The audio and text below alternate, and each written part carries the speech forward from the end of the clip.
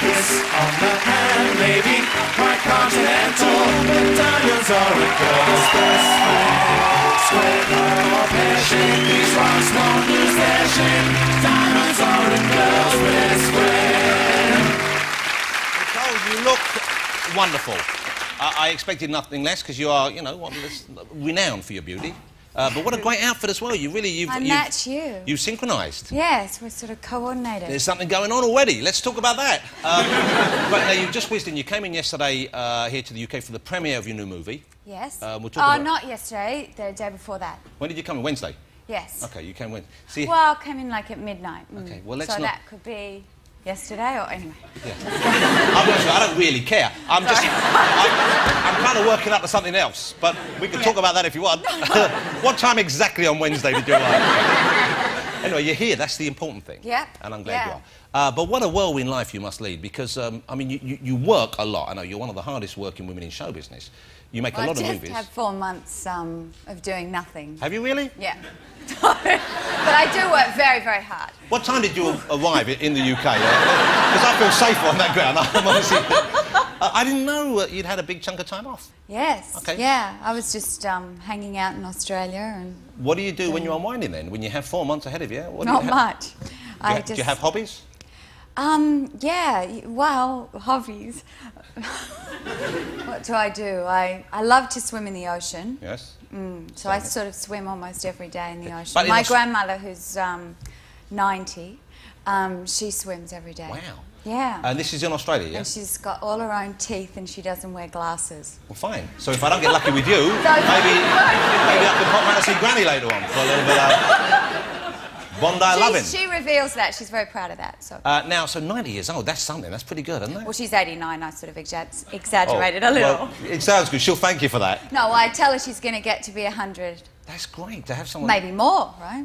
So you swim a little bit, but in Australia, presumably... Well, quite a lot. But you can't swim because of fear of the sharks, can't you? There's sharks everywhere. Oh, I don't worry about those. Well, you should worry about them because they get one between your teeth. You love like sharks? Yeah, yeah.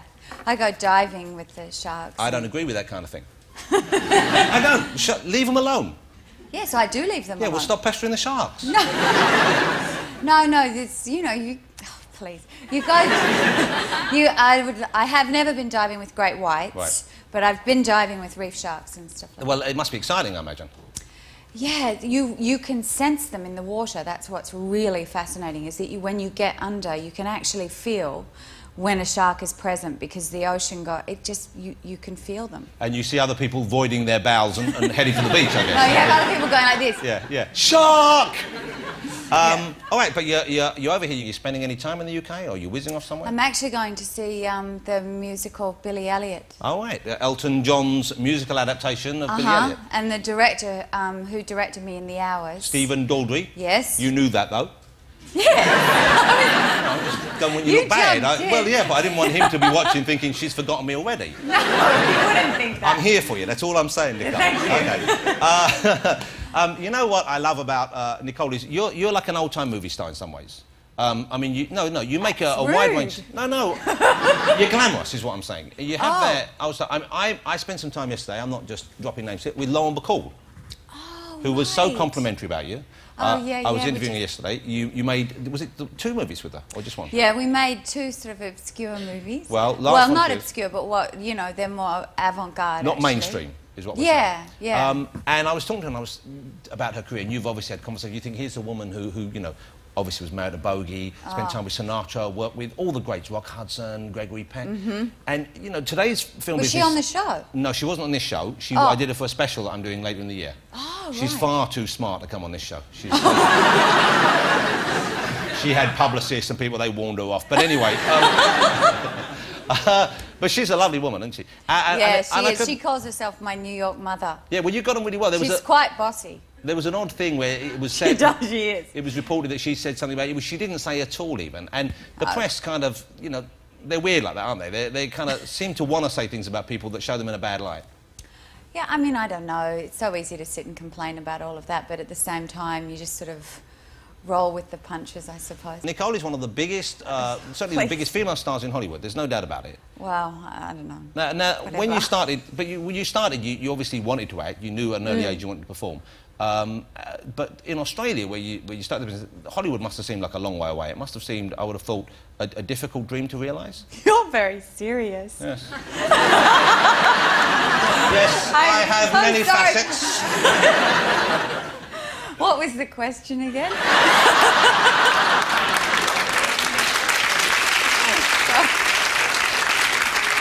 So you came in on Wednesday, right? Yeah. OK, but I tell you what, well, no, it was about your ambition, really, because it strikes me that you're someone who, I don't know whether you're a tough person, but certainly you're someone who seems to set your sights on something and then achieve it, which is admirable.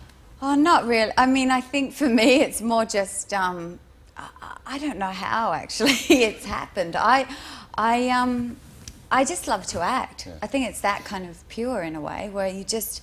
And when I was married for, you know, most of my 20s, actually, I didn't really care as much then. Because I had... No, because you know, you have other things that you care about more. And then in that weird way that life kind of sweeps you up, when all of that fell apart for me, suddenly my work was able to fill a void, really. Yeah, well, that's what they say to people when something upsets their life. Get busy, you know, and it keeps you occupied. Yeah, I mean, it really, but it wasn't even a conscious decision. It was more like, my God, what do I have now? You know, I have my kids, and then I've got to sort of get myself together. My mum always says, pull yourself together. You know, there's not a lot of sympathy in my family. That's nice when parents say that to you, isn't it? Yeah, it's like, you go, Mum, and she's like, oh, just pull yourself together.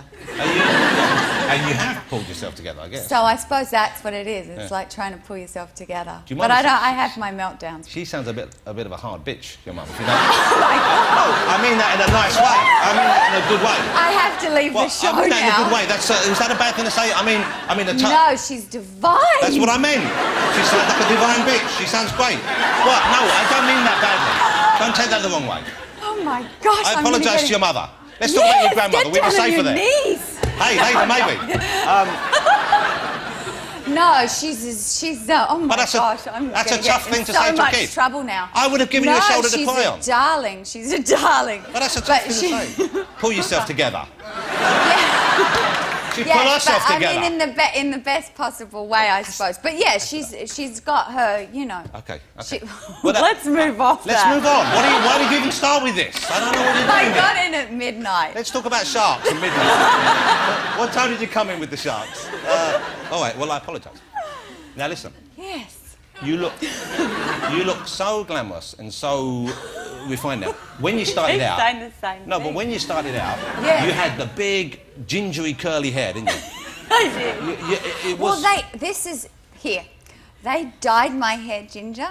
No. They did. Who did? When I was 14. Because they said, you've got really pale skin. No, when I did BMX Bandits. Oh. And they said, you've got really pale skin, you should have red hair. And I said, well, OK. And then they dyed my hair bright red, which I hated. I went to school and everyone teased me. And then I kind of loved it. There's a shot of you with the... Oh! You see, you couldn't look more different. And so they would, like, use one of those afro combs on me, so and like do that, and they would dye it red every 2 weeks. Well, because my mum wouldn't let me use like proper dye on the hair. Then she made them use a vegetable dye. You sure I wasn't in the right neighbourhood when talking about your mother? Because take the picture away. Cool. I thought you were a natural ginger-haired woman, but you're a blonde woman, then, are you? Well, I was a towhead when I was a kid. Okay. A what head? Towhead. A towhead? You know what towhead is, don't you? Oh, that's where you're born with that white hair. Oh, right, so you're for the first year of your life. Okay, and they don't know what colour you're going to be. Because I had a friend who had a ginger-haired girlfriend who was... I like ginger hair. Yeah, I love ginger hair. Red hair. Red hair. And she went out for a Brazilian, a waxing. I don't know if you're familiar with that. Hey, I'm not going to ask you about yours. All right. But when she came back with the red hair... What is this show? You'll like this story. You can use this if you want. When she came back, he said he looked like a fish finger down there. Now you see... That's a good... Oh my God, get David out here. Well, you're getting me all flustered now. Yeah, we're all quite a bit. Well, it's, you know. When did you arrive in the United Kingdom? Give me that. Now. So. Okay, now let's talk. Nicole. Yes. Okay. I'm here. I'm with you. Is there a connection here? I think there's a connection. Let's talk about The Interpreter. I saw it the other day. Right. Okay. This is Nicole's new movie. She's in it with Sean Penn. Wow, what a great treat to know you're going to work with someone like Sean Penn. That must be, for an actress, one of the most exciting things, isn't it? Yes. I'm not saying much anymore because you scare me. You seem a little tense. I am. Would you like a massage? No. No, I just want it to end now.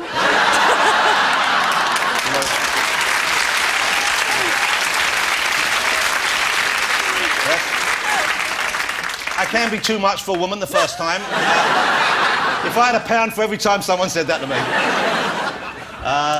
In the film, you play a South African woman or a woman who spent a long time in South Africa?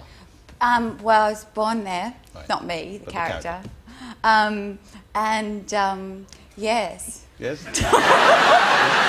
But you do the accent. Hey, Nicole. And red. You do the accent great, and you've done Thank you. You seem someone who really seems comfortable in any number of accents, and I don't know whether that's because you're Australian now working American. You have to do that, but because I've heard you do... when you're an Australian actress, or an actor, you have to. I mean, there's very few roles that are specifically for an Australian. So now, which accents do you find hard to manage? Which ones come to you easily? Because Australian and South African are quite close anyway, aren't they?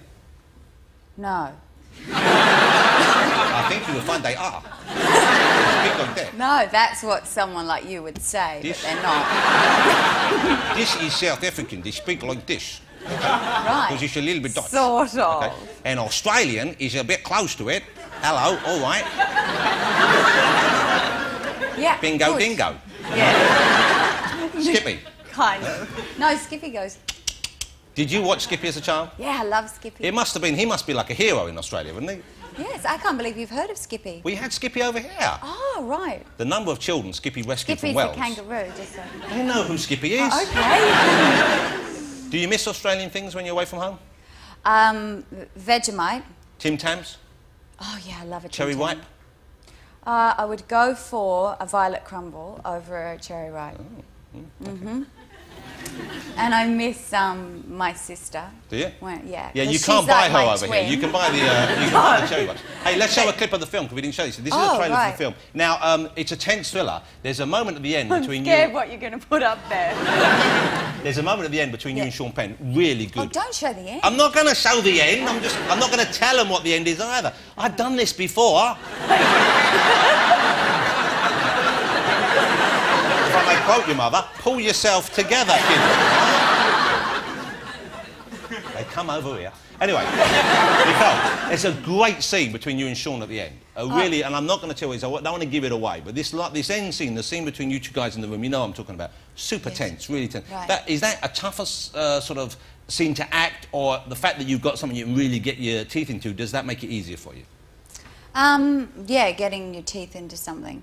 But I did Interpreter and then I did a film Bewitched straight after it. And the lovely thing was being able to do something that was really, in terms of a character, an intense character, a damaged woman, and then to be able to go and do something that was funny and light. They are about as far apart as you Yeah, can get they're to, like polar opposites. We'll talk about Bewitched for a tiny bit afterwards, but let's have a look. This is Nicole's new movie. It's out today all over the UK. Go and see it. It's The Interpreter. That's the new movie. Sidney Pollack directing. Nicole Kidman, Sean Penn, The Interpreter. What more do you need to know? It's going to be a big hit, I would have thought. Oh, you never know with that stuff. But Sean's wonderful in the movie. Great. Well, you're great as well. Really, I'm okay. He's great. All right, now, Bewitched. You made the big movie version of Bewitched. We all remember Bewitched. It was Elizabeth Montgomery as the witch in suburbia. There's a very different take in the new movie, I believe.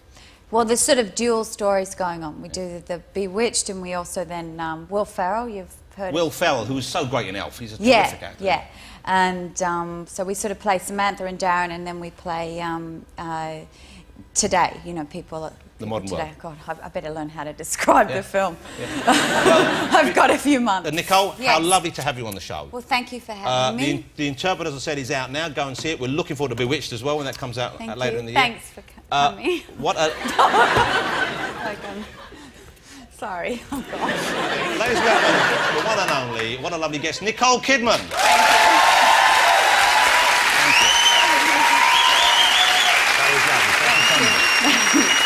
Thank you. Nicole Kidman.